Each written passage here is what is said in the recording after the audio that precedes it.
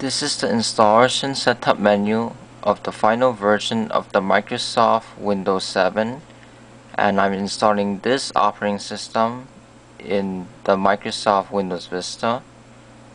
Windows 7 was released worldwide on October 22, 2009,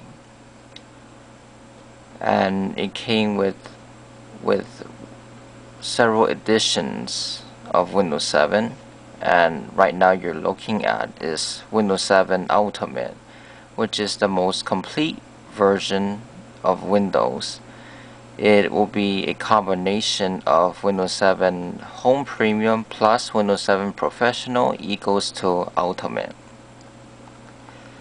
And I'm going to click on the install now.